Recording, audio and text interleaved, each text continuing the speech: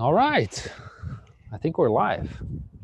Welcome everyone to another session during our Mindfulness at IBM Virtual Summit for a week full of mindfulness from internal and external guest speakers. Topics ranging from agile to conscious parenting to being a mindful cyborg or becoming a mindful cyborg. Big gratitude and a big thank you for everyone involved in making this happen. All the volunteers, the practice leaders, the executives, the participants, and all the communities that we've partnered in on this. Big thank you to all of you. I don't want to take up more time because personally, this is a fascinating topic for me, and it's with a gentleman that is close to my heart that I met some time ago, and we've been connecting. And Chris, thank you for everything that you do. Thank you for being and making me a better human and a better cyborg. That being said, the show is all yours. Thank you, Patrick. I'm excited to be here. I'm going to kind of give two caveats up front. I'm struggling with a little bit of a cold, so I'm sorry if I have to clear my throat a few times during this chat. And the second thing is I'm in the middle of Helsinki with an unstable connection. So if I fall apart, I'll try to come right back, but I'll do my best. So today I wanted to talk to you guys a little bit about becoming a mindful cyborg and then do some questions at the end of this. The first thing I wanted to share with you was this comic that I found. It's from 1906, and the illustrator was articulating what possibly could be the worst case scenario if everyone got a wireless telegraph. And they envisioned a world where people would start possibly ignoring each other, ignoring the world around them, and they would spend all their time gazing hopelessly into these devices. Again, in the late 50s, there was a lot of talk about the rise of mass media and how people were starting to become overly consumed by newspapers. We found that the worst case scenario didn't happen. And if you look at a lot of the news today around technology, a lot of people are kind of contemplating that possibly we're in some sort of dark age when it comes to our technology. But my question for this session is what if we're wrong about technology? What if technology actually is a route to being more enlightened and more mindful? What could we learn? And that's really the genesis for this entire talk. I'm not going to go into a whole lot about me. There's enough YouTube videos and interviews and things about me. But very succinctly, for over 10 years, I collected, managed, and navigated thousands of digital connections into my life, organized them, and created a way to get very tight feedback loops to help me change everything from the types of food I was eating, to spiritual practices, to finances, to even how to be a more mindful human. With that being said, one of the biggest learnings that I took away at about year 7 was this huge difference between what is known as the quantified self and this alternate view of yourself, which is not really referred to as often as you hear quantified self, but the qualitative self.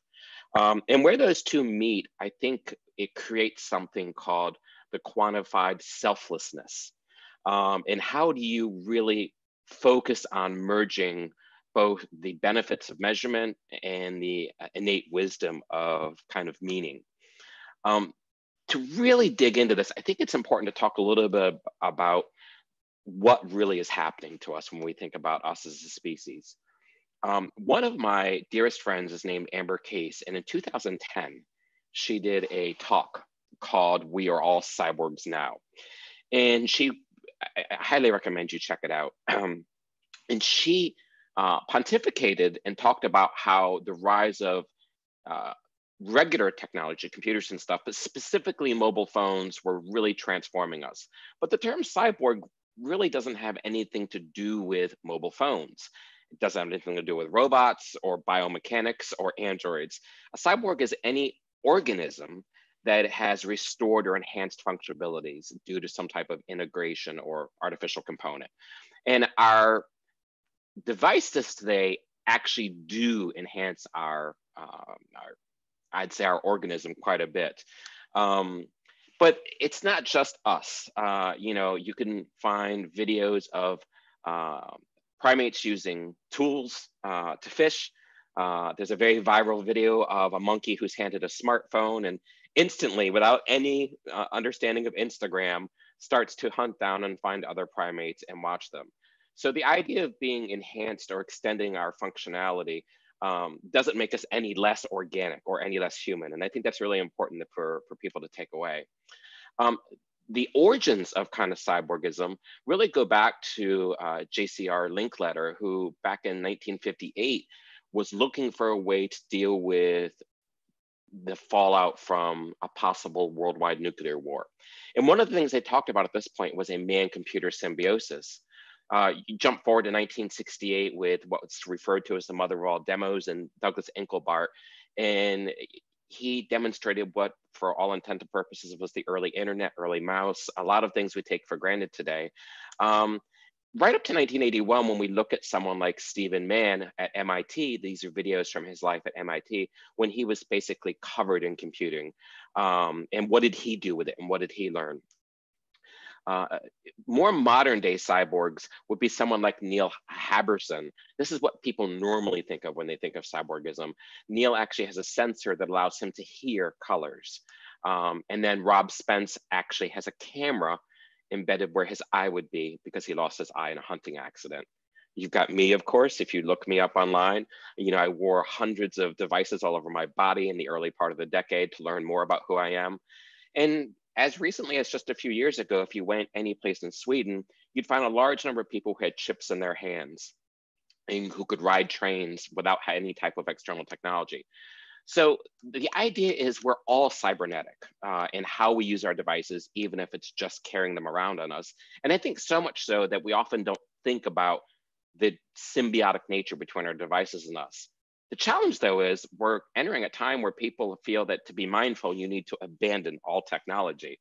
I know on my silent retreats, I'm always told no books, no pens, no clocks.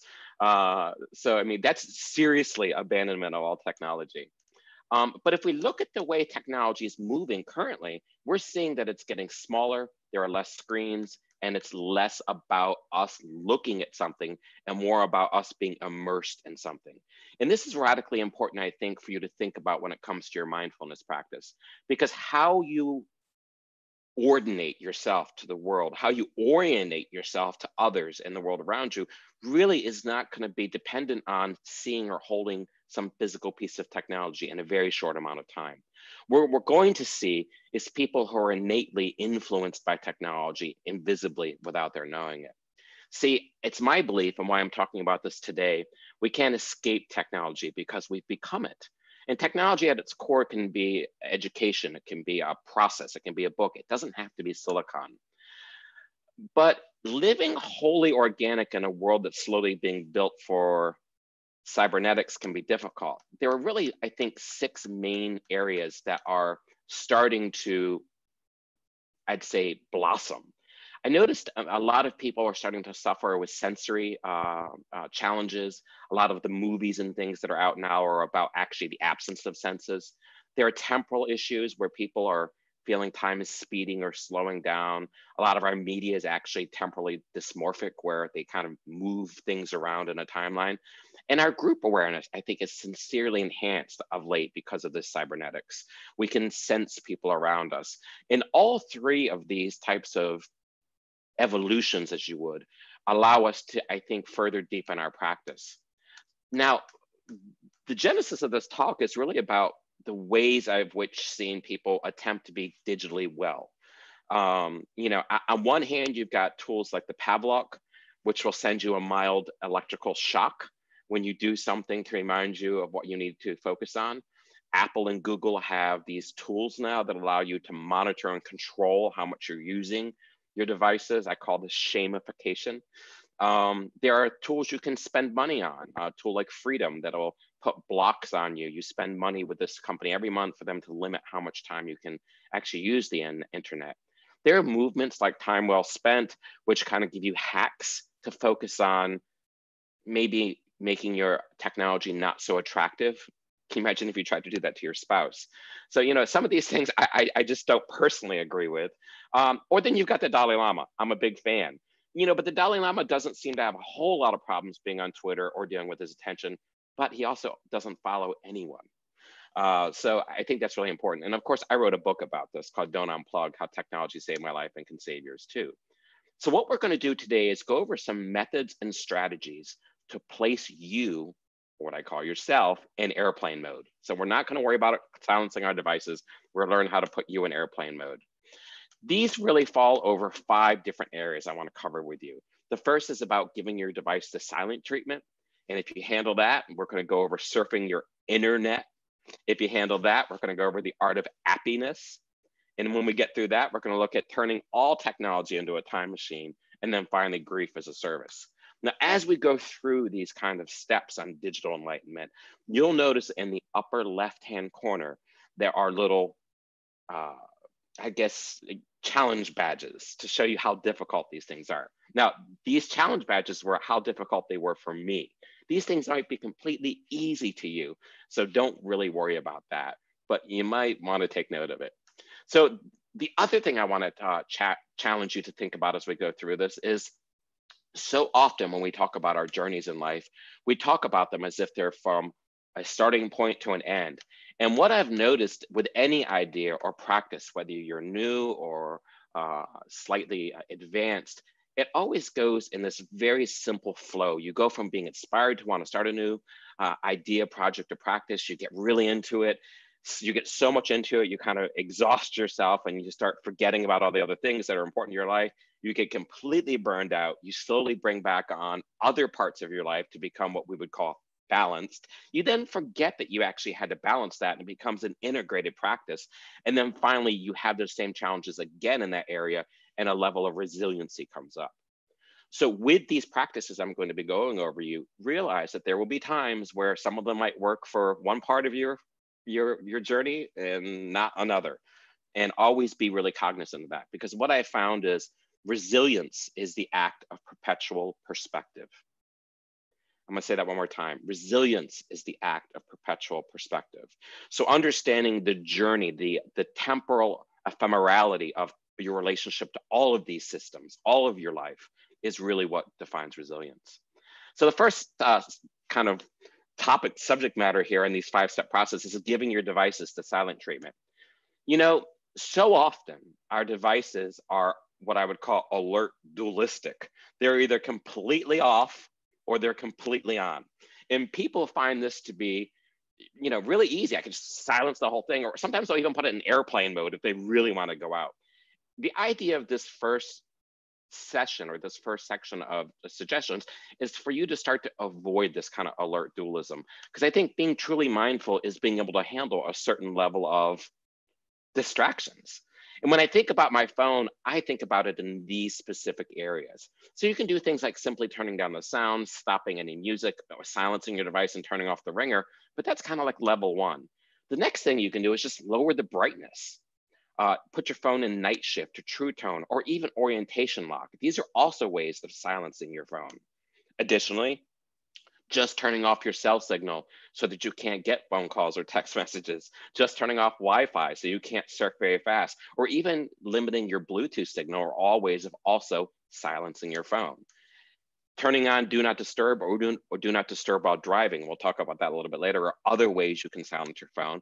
And then finally, putting your phone in low power mode, which limits the background data transmissions.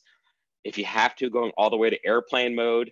And then also you've got the sleep, which turns off a certain level of reminders. So right now, hopefully you can see there are a lot of things you can do to start to balance or flex your attention muscles other than completely silent or completely driving you insane. Because I want your phone to become a friend and ally to your mindfulness journey. The next thing is it just doesn't really stop with your phone. Even our wearable devices have layers of silent treatment. One of my favorite things you can do on watch is just putting it in theater mode, which basically allows the watch to not illuminate when you raise it to your eye level. And this could be great because it forces you to touch your hand, and that can be a moment of practice. And then finally, I think one of the most non-obvious ways to kind of get a break from your devices without, silencing them completely, is just privacy protection. So privacy protection really was made for information security.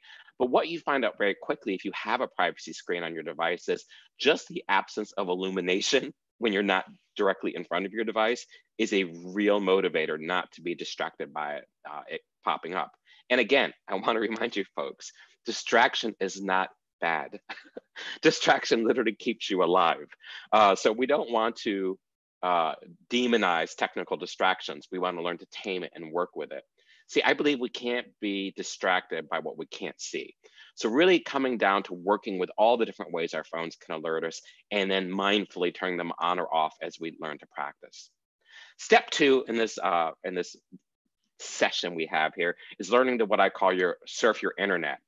See, the internet is the network of systems we employ to embrace and extend our values. So what do I mean by a network of systems that we learn to embrace or extend? Well, every day you use hundreds of pieces of software, multiple different devices. You interface with lots of different technology, whether it's at a payment terminal or ordering food in a restaurant kiosk, but we don't look at those as your internet or all the things you're connected to and the influence you have over them. So some things you can do, I think, that are really, really provocative to help you with your internet is rename any devices that you have control over. These can be computers, these can be wearables, these can be mobile phones, these can be headsets. Any devices you have, you can go into the settings and actively change their name. When you connect to these devices or you share a file or someone sees you, they suddenly will see not iPhone or headset, they'll see words like tenderness, you are loved, balance, groundlessness. My watch is called groundlessness. And these are really important reminders, not only for you, but for the world around you. Simple things like creating playlists that have an emotional or inspired title can be really grounding ways to see this. Also, I love using emoji whenever possible. Embed your entire existence with emojis. In certain magical practices, these could even be considered sigils, which is a whole nother topic. Also, when you're thinking about your devices, consider creating file systems based on your values. You could have files and tags for files that have to do with work to be done or current projects, but why not also have file tags for hope or value or happy? And something I absolutely loved when I finally did to myself was I rearranged all the icons on my smartphone and put them in folders based by the type of sin or challenge that those things were doing to me. So anything to do with measuring my body, I put in suffering. Anything to do with shopping, I put in a folder called avarice. First thing is, it's really interesting because you kind of have to stop for a second and look at these names before you jump in them. But I think the second thing is people who see your phone will just want to talk to you about that. And one of the most powerful things we can do today is talk to each other about technology. And then there are apps like Lifecycle. This app is a wonderful companion to learn to surf your internet because in the background, it keeps track of where you are and how much time you're there. And then you can actually create categories. So for me, I have categories like mindfulness, obviously, if I'm meditating, but more importantly, body, mind, self-care, home and family upkeep, love. And that way, when I take the time to go out with my partner, or I take the time to talk to a stranger, or I take the time to do something that gives back to the world around me, that gets logged. The reason why this is important is if those things become of value to you, this app will suddenly push messaging to you when those normative states start to fall off. And there's nothing more powerful than getting a message from yourself saying that your mind, body, and self-care routine is down by 5%. It kind of helps, that's the kind of push message you don't want to get, but it certainly helps refocus you on what you might define to be really important. Also, I love the idea of using technology in non-conventional ways if you haven't already figured this out. So one of the things the latest iPhone will do for you is it allows you to actually turn on Do Not Disturb while driving. Now, this feature you can manually turn on, but the most interesting thing about Do Not Disturb while driving is you can customize your message. So by default, the message says when you're driving, so-and-so can't, so-and-so being you, can't answer the phone right now, they're driving and will return your call right, as soon as possible. But what I did was I customized my message. It said, hey, I'm meeting with a friend right now or having lunch or possibly even spending time with my family. I've purposely turned this on to tell you that maybe you should give it a try too. So automatically, it's a way of, it's like a out of office message for your conscience that gets sent to your friends when they text you, your coworkers and things. And it's a really, really provocative and super fun. Other ways you can use technology in non-traditional ways to really embrace kind of your core values and that sense of love and belonging are photos. Both Google and Apple have this thing called live photos now. A lot of people look at photos just as stills, but you'll see in this case, this was a photo from my husband. He actually embedded a kiss inside a live photo. So sending messages to people you love or care about what looks like a photo by perfectly timing the message at the end is a great way to do that. Also with our home systems, whether it's Amazon Alexa or Google or Siri, we can set up reminders. So if we're going to be away for a week, maybe on a work trip, or we're going to be away overnight, we can actually set up scheduled reminders that gets delivered to our families while we're away. Another really amazing way, instead of saying, remind me to take the chicken out of the oven, you can say, remind Fernando that I love him tomorrow morning at 8 o'clock. This is a super powerful way to extend your love and caring for the people in your life and the world around you. But you can go even further because our devices allow us to surf our internet out to complete strangers. So we could actually use our device to say, set up a reminder. So when I'm at the grocery store, I say hi to the cashier. What this does is it creates a geofence around the places you go often. And as you enter those places, you get reminders to be more mindful and pay attention to the things you want. It's really easy to forget the milk, but it's really important you don't forget the people selling you the milk. And then finally, I love this so much. With so much mobile ordering going on in the world, there's always an opportunity to put special instructions in the mobile order. And a lot of times we'll say extra ketchup or something like that. But I love taking time to put in the mobile order messages to the people making my food. Simple message to tell them that I appreciate them, or I can't wait to taste the food, or this is my favorite restaurant. Getting a special instruction that reminds someone that they're just not delivering you a service, but they're delivering something to you that you really value makes their day and will create a sense of gratitude in you. See, I feel each connection, whether it's with a device or another person, is a reminder of what we value. 3, the art of appiness. So a lot of people, when they think about mindfulness and technology, they think about apps. But as you can see, there's already a ton of things we did in the first 2 steps, but we can't ignore apps. So let's talk about them for a second. I think some of the first things you can do are there are apps that actually create wallpapers that are very, very serene, very, very calming. Also, there are apps that can replace your wallpaper that will put a different cover screen on you, maybe one that says, hey, don't take a picture, or hey, text your mom or dad. But when we think about apps, before we buy anything, there's stuff we can do with our default apps. One of the things I do, and I've done for years now, is I have lots of alarms that go off on lots of different days that tell me things that are really important to me, like to focus on others, or that I'm not my thoughts, or that if I'm resisting something, I'm probably suffering, or really important for me to hear multiple times a day, move slow. But also, that's just alarms. Reminders are super powerful because they go beyond time. They can be reminders for places. So for instance, when I pull into my driveway, I get a message that says, remember, you are loved here. When I exit the house, I get a message saying, use this drive to be more mindful and pay attention to your body. So location-based, time-based, and even behavioral-based things are all possible in the default operating systems without us having to buy any apps.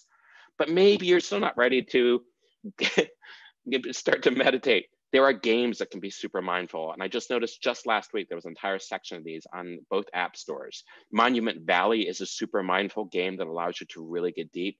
But my absolute favorite, check out Mountain, Moutan. Mountain doesn't do anything. Mountain just sits there. And the longer you stare at Mountain, the more powerful Mountain becomes. I can tell you right now, Mountain will change your life. You can even use it on your Apple television. Speaking of apps, of course, we'd be remiss if we didn't mention all the ones we all know about. Headspace for basically anybody who's kind of plugged into the Silicon Valley game. Buddhify, one of my favorites, that has a lot of different context aware. So they've got a meditation for when you're on a train or a meditation for when you can't sleep. And then the one I started with and still use to this day, Insight Timer. Very, very simple and shows you other people you're meditating with. But when I talk about meditation apps, I think it's really important to remember, don't just stop at the app. Most of these apps have companion plugins and extensions for your browser. Most of these apps have companion apps for your smart televisions and your smart speakers.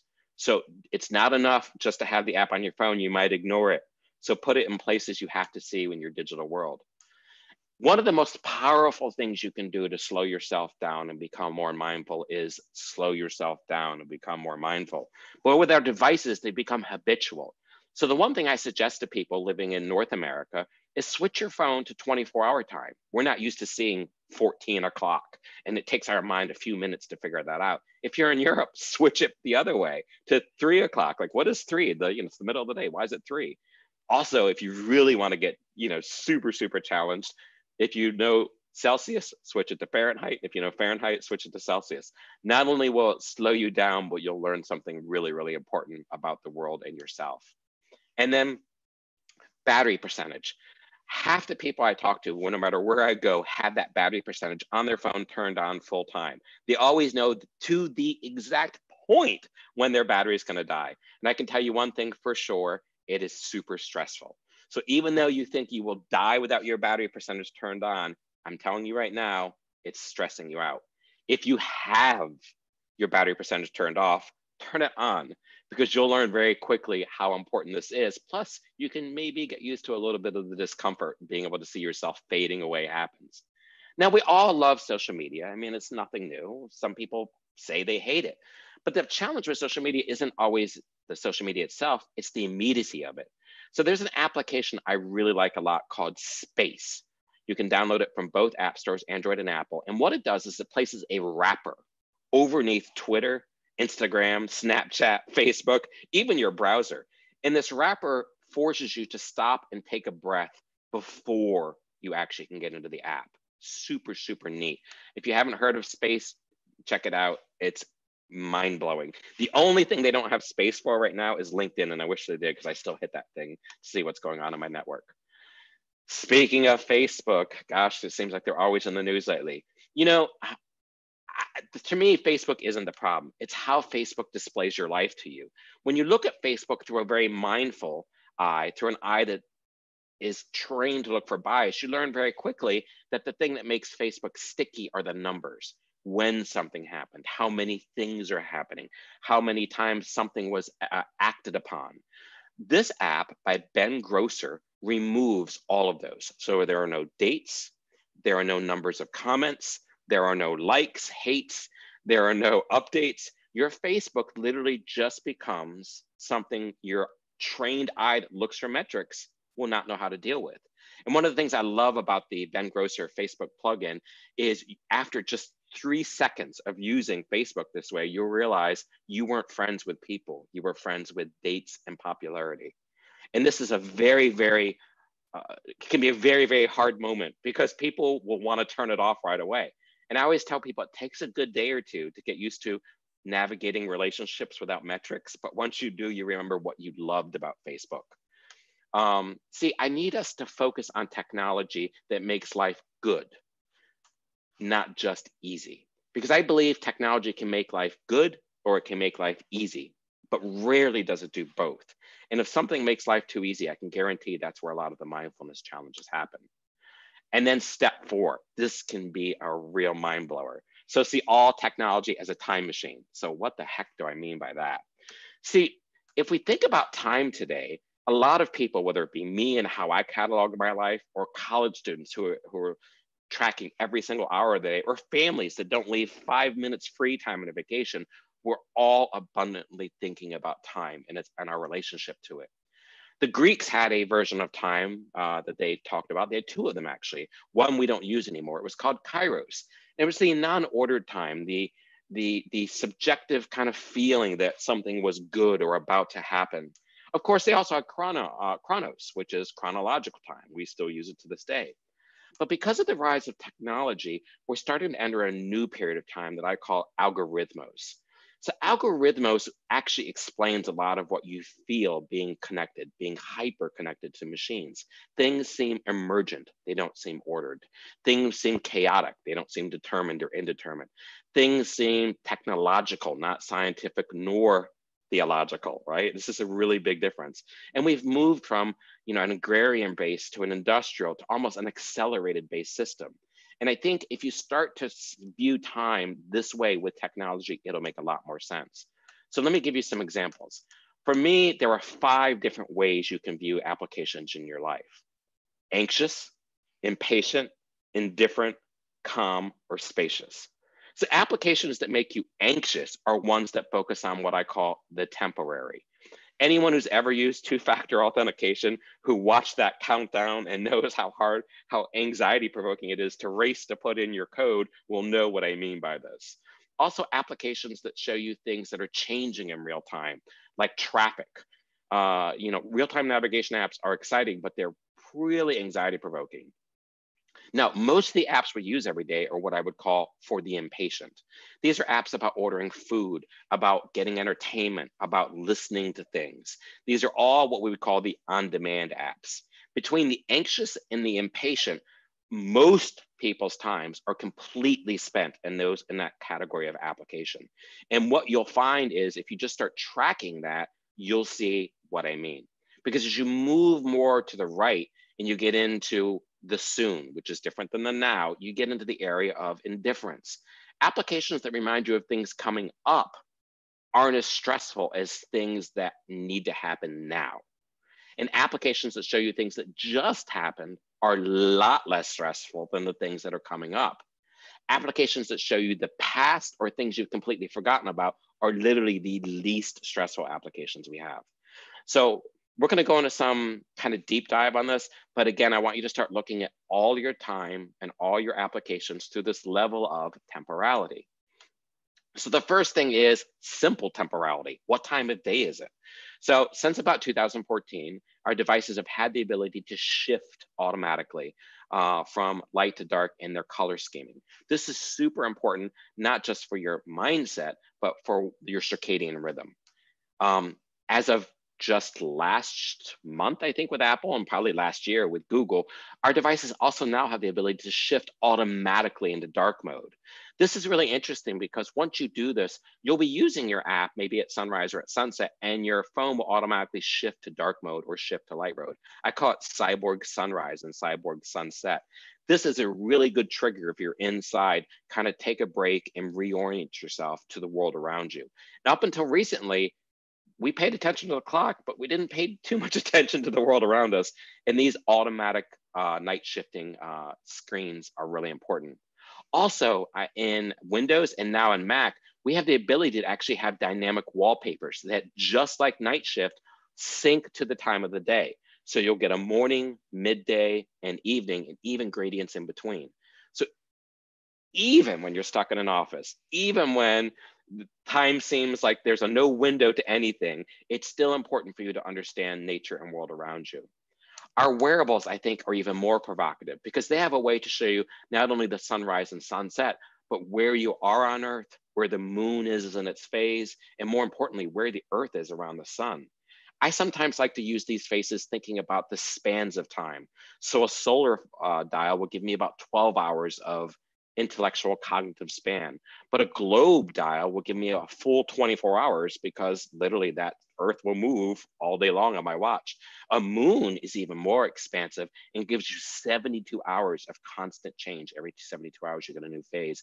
And the solar system phase literally takes 365 days to go around. Mind-blowing ways to kind of expand yourself. Now, this next one is a little bit more provocative. I'm not going to lie to you, but we've all had that experience of social media resurfacing us our past and showing us something we did a year ago. What I challenge people to do in my workshops nowadays is actually do this on purpose. And what I mean by this is log into any of the social media accounts that show you something a year from now and send a message to yourself, a message in a bottle, and tell yourself who you are 1 year from that date. I can guarantee you that whoever you say you are a year from now, and I have students all the time write back to me and say, I did it, I just got my message, and I am living the life I said I was going to live. See, the challenge is when we use technology, we're creating our future selves, but we're not participating in it. And what I want you to learn to do, even though we're kind of taught to always be in the present moment, is to be in the present moment through the values you wish to invoke in the future. It's something I call gift, gratitude, intent, future truth. And it's a way of using technology to reinforce and help shape who we're going to become. There's even an email application called Dabble Me that I absolutely love because you get these reminders every day. It might be from a year ago, it might be from 5 years ago, but you end up writing to yourself knowing you're going to get it back from yourself at some random time in the future. Absolutely wonderful, wonderful, wonderful. And we all know we can get alarms based on time, but did you know you can get alarms based on location? Alarms based on behavior, like you're supposed to be in a meeting right now, alarms based on activity, you've been sitting too long, alarms based on biology, you're a little stressed out right now, or alarms based on environment. I encourage you to remove any alarms you have that aren't based solely in time, because alarms based in state are super positive ways to start to feel more mindful and in control of yourself. We all know what it's like to get alarms at 5, 6, whatever times we want, but alarms in places, alarms in states of behavior, alarms in activity, alarms in biology, and alarms in environmental factors are completely a way of freeing yourself from this algorithmic time that we're living in. Also, what about food? A lot of applications now allow you to log food and see what you'll weigh in 5 weeks if you were to eat that food every single day. Again, the idea is using technology in a provocative way to kind of reinforce what you value. And then my absolute favorite is this application called Time Well Spent. So it's a plugin for your browser, and any website that you shop on, instead of showing you prices of the items that you could buy, it converts it to how many hours you have to work. So you put your yearly salary in this plugin, and then anytime it sees a dollar sign, it converts it to how many hours you have to work for that item. This is a completely exciting way for you, your family, your friends to start to shop, and then more importantly, think about your time, because all technology is a time machine. See, anxiety can be an improper relationship with time. Most of the time, as someone who's had panic attacks for 51 years, been hospitalized for them, I can tell you time is anxiety provoking. So we need to start to learn to use our state, not our time, to navigate the world around us. And then finally, build a death stack. So embracing grief as a service. So this one's completely edgy. I'm sorry, but we're going to go there. One of the most important things you can do is go through all of your applications you use and find out if there's a legacy contact. Talk to someone in your life who you want to be your legacy contact and have the conversations now. It's one thing to skip your will. It's another thing not to save for your retirement, but it's completely irresponsible not to have a legacy contact for your social media, because that's the one place people find out that you've passed. We don't find out people passed in the newspaper. We rarely find out from other people that someone's passed. No, we get push messages from services that someone's dead. Yet we're not taking the appropriate moments to write letters and do the things to help us convey our wishes to the world post-passing. And this is the most mindful, beautiful thing you can do, because just like bad feelings and scary thoughts, you too are temporary. And coming to terms with that is super powerful. There are apps like WeCroak. WeCroak sends you random messages throughout the day and week with quotes about death to really help reorient you to your inevitable demise. Progress Bar is an application that removes the clock and battery percentage from all of your devices and calculates the time you have left on this earth by showing you a battery for your life and the actual percentage. Deadline watches how you're sleeping, how you're moving, what little activity or how much activity you get, and sends you actually calculated messaging. Maybe you added 1 hour and 40 minutes to your life by taking a walk. It's an amazing way to stay in touch with being in the moment, or what I call embracing grief as a service. See, we all have to die. Everything else is a choice. There were 3 main lessons I had learned through my technical mindfulness journey. The first one is we don't get better by counting steps, we get better by taking them. Super important that you start doing small things right now and don't get too caught up in the perfection of it all. Second thing is we don't download apps, we download habits. every single piece of technology you use is a habit. It's not an app doing a service. It's a habit you've created. Facebook is a friendship habit. And then, and the last one is we need to stop valuing our schedules and start scheduling our values. And this is really to combat that time anxiety we all feel, because so many people right now are really valuing their time so much more than they're actually scheduling their values. And I think this is a really easy way to flip it and think of it. And then finally, I think the one thing that I've really taken from this journey that I know I try to practice and think about every day, and that's we don't know how to measure what we care about. So we care about what we measure. And I think if we were to slowly back away from all of this technology and reapproach it through this lens of mindfulness and non-duality and non-judgmentalness, we'd find that we actually have a beautiful future ahead of us. And we can start to really realign ourselves, not only with our minds and with our bodies and with others, but with the planet as a whole. So with that, Patrick, thank you so much for having me. I'm sure there's a ton of questions. No, I doubt it. But I'd love to get your feedback, Patrick, on what you thought, because I'd never done just a straight tech mindfulness presentation before. I think when I last saw you, I did kind of a more health and wellness. So, right. Just really quickly though, there already some people are saying thank you. Excellent. Emojis are the best. Great ideas. Thank you so much. Those are easy and are options which we're using every day. Right. I liked it. It's it's a lot of information to digest, that's for sure. And I wonder how many notifications you got during the presentation to slow down. Probably a few, but everything's away from me because I really wanted to make sure we didn't have any strange bings or bongs in the background while we were presenting. I've noticed for myself that even just stray notifications from other people's phones will send an entire room into a panic. And I've also noticed lately that we have TV shows are starting, and even like podcasts are starting to embed phone notification sounds in them to kind of get people to like, what was that? It's kind of insidious. But that's a whole separate conversation about desensitizing yourself to notification sounds, which, I mean, I was trying to give people more of a route until they could get to that point. Because my desire would be everyone just leaves everything on full blast and we kind of feel uncomfortable. We feel uncomfortable and that's okay. But we're not quite there yet. Right. So yeah, if anything's coming to anybody's mind, right, feel free to comment, to ask some questions. Great tips. We should learn how to use technology in the correct and healthy way. Excellent info. I think you touched briefly about the stigma, right? You see somebody on their phone and you're like, oh, they need to practice mindfulness, right? Yeah, I mean, this is the thing, we're in a time of what we would call digital dualism. And, we all have practices from different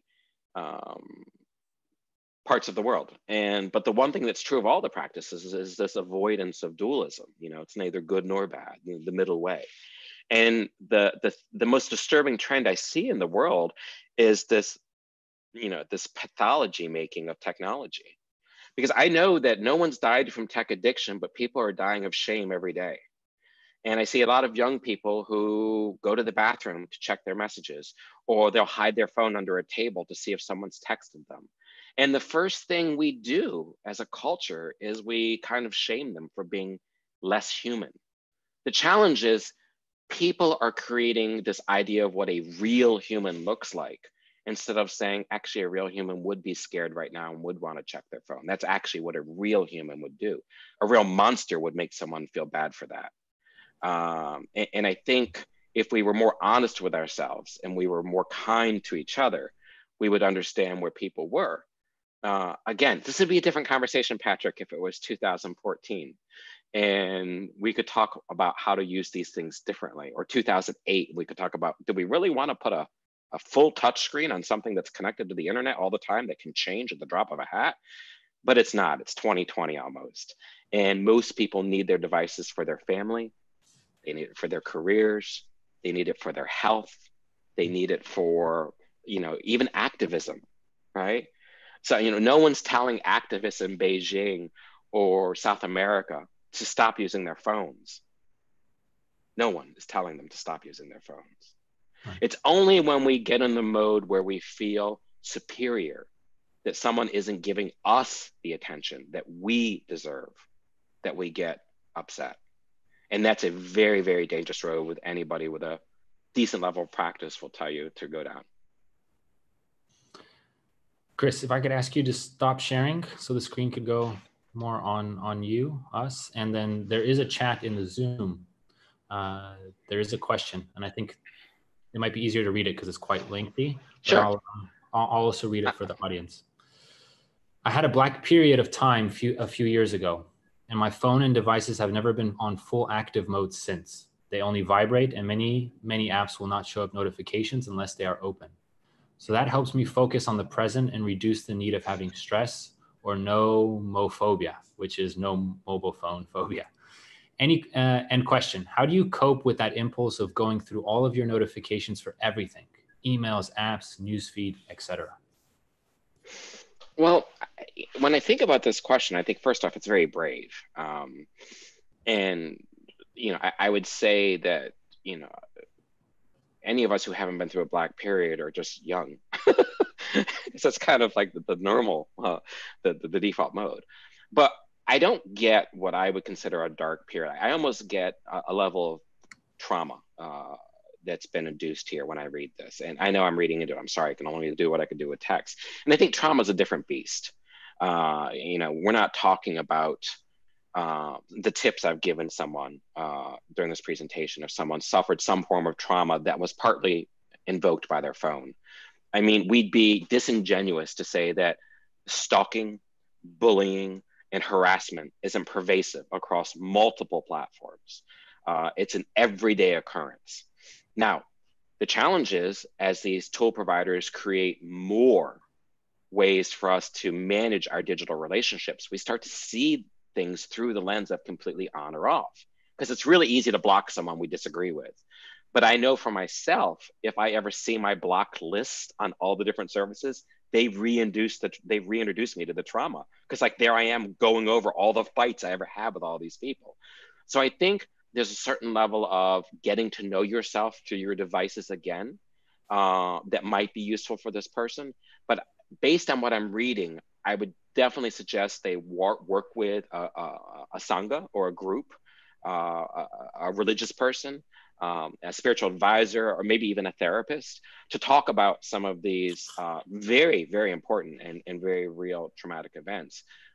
Because there's no app and there's no level of mindfulness that'll help you get over certain, very traumatic periods in your life. You literally just have to go through them and you'll get to a point. The good news is you will get to a point. When I was 23, I'm 51. I woke up next to me and my lover had died in bed next to me. I mean, he was half purple. I thought I would never recover.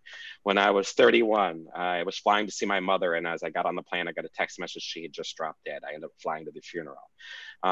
Just 5 years ago, I left my partner of 20 years and my dogs, and I thought I will never, ever be happy again. And I was married 2 years ago now. I've been homeless twice in multiple drug rehabs and arrested. You can do this. You are stronger than you think. And I believe in you. So if you want to reach out to me, reach out to me. I mean, my phone number's on the internet. It's on the slides. I'll help you with your phone. Just believe in yourself as much as your phone believes in you. You're welcome. I just got to thank you in the chat.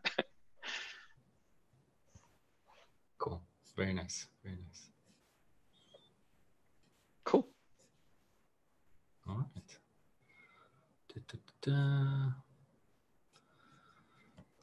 It's like you said, no questions. I mean, you covered everything, right? Well, I didn't cover everything. I mean, the one thing I've noticed, I mean, I'm very fortunate I get to travel the world talking about this stuff. I mean, can you imagine your full-time job is talking about how great the phone is in a time where everyone hates it? I think the challenge nowadays is people are so worried. I mean, it doesn't matter what age, it doesn't matter what income level, it doesn't matter what part of the world. Almost every audience I speak to, there's a feel of existential angst. There's a feel of nihilism. There's a feeling of fear. There's a death that hangs over a lot of people, and people come to me and tell me they notice people aging faster than they ever have before. They can feel people are getting sicker quicker. Just reading the news about the planet and some of the climate changes is enough to overwhelm you. So, what I'm asking for is a radical act of hope. What I'm asking for is a blind sense of faith in yourself and our own ability to come through this. Because at the end of the day, the earth will be fine. We might not be, but the earth will be fine. And civil unrest will rest. And I really encourage people to, if you have a good practice, don't keep it to yourself. And if avoiding all of your devices and technologies is helping you with your practice, that's great. But at some point, you have to use them again. So one of my favorite books is by Pema Chödrön. And the idea behind it is just abandoning hope, just this idea of hopelessness being the new hope. And I went through a period of time where that was super important to me. But the book is called When Things Fall Apart. And I would encourage anybody who's dealing with any type of dread or anxiety or depression, and the practice is doing a great job for you, but you need a little boost, check out Pema Chödrön's When Things Fall Apart. The entire book is about dealing with drama that seems unfathomable, and when it comes to getting through it.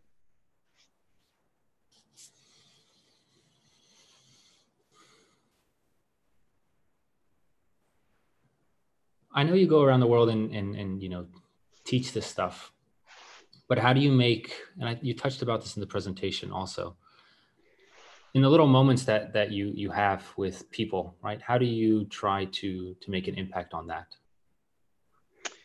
Oof, this is going to be this is going to sound very woo-woo. Do you know the word woo-woo, Patrick? It's like fluffy, magical. Magical. Magical is a good way to put it. So I have learned just from my own practice, and when I say my own practice, I don't mean like anything outrageously different. But over the years, I've learned that feeling of being grounded, like I can do it if I just sit here. I literally can bring it online without any effort. It's something that's super transferable. And what we call paying attention is really the act of groundedness transference, right? When you're paying attention, you're not paying attention, it's paying attention, you and it. So in those little moments, it would sound very woo-woo-ish, but I have a pretty good track record of just being with someone without doing a whole lot and having them go, what was that? Who are you? And what they're just feeling is attention. The challenge is for people who have any level of practice in today's world, doing that grounded transference can make someone feel almost assaulted, because people are so unused to being paid attention to. People are so unused to having someone feel their fear. So I always tell people, move with it slowly, and when you have to, fluff up the feeling. So a lot of times when I approach someone and I can tell they're in a bad space, but I still want to connect, I literally will happy up. I don't know how to describe it. Like in my chest, I make it happier, and then I push it. And I don't know. I mean, I've studied a lot. I can't find what I'm talking about, but people who practice know what I'm talking about. So, if you've only got a few moments with someone, make them count, and you don't have to say a whole lot. You have to feel a whole lot. Right. We touched earlier about, we did this. I don't know if you were listening then. We did a demo. We had Alan on the call, interpersonal mindfulness, and we did a demo, and we were doing eye contact via Zoom, and then talking. And I felt a very strong connection. And it seems like now more and more, especially in the corporate world, we're engaging through devices, right? We're having more video calls. And what's interesting is we used to have audio calls so we could connect better. Then we switched to video to connect better so we could see each other. But now most people have their videos off on video calls. So I want to hear it from you, but I have a feeling that groundedness, that presence, you could even send through technology. Absolutely. I mean, who amongst us, even though you won't admit it now, has sent an email or read intent in an email you received? I mean, I can tell you right now, I close a lot of business with what looks like witchcraft, because I will literally word an email with so much love and not anything fluffy. Literally, when you're writing what you're writing. So, I don't think we needed video to do this. I think we could have done it on the phone. I think we could do it in pen and paper. Intent goes a long way. And intent is just gratitude practiced early. So I think, yes, we can do this. People, again, people with their phones on the videos on blank. There are times if you're at home where you're not feeling well, I think that's important. Plus there are days where we feel ugly, right? It doesn't matter how attractive you are, days where you feel ugly or not desirable, and those are great opportunities to practice. And, there's no good way to say it, but I think intent goes a long way, and we need to stop worrying about technology pulling us apart, because I know when I end this call, I'll send a lot of love toward Patrick. And even though he won't see me, I won't be connected to this Zoom, he'll feel it. It just works. It works if you work it, we used to say in the program. I think this resonates very well with what you're saying. Comment from one of our participants. I understand the use of technology. We all use it, but how and when we use it is the challenge that we need to work at. When, how, do I need it? Does it help? Is it good? Is it bad? Is it making me more stressful or letting me be in more contact with family and friends? Can I virtually slap the guy in the movies for not turning off his cell phone, or do I practice my breathing? Lots to think about. Thanks. Again, I think there's a time and place.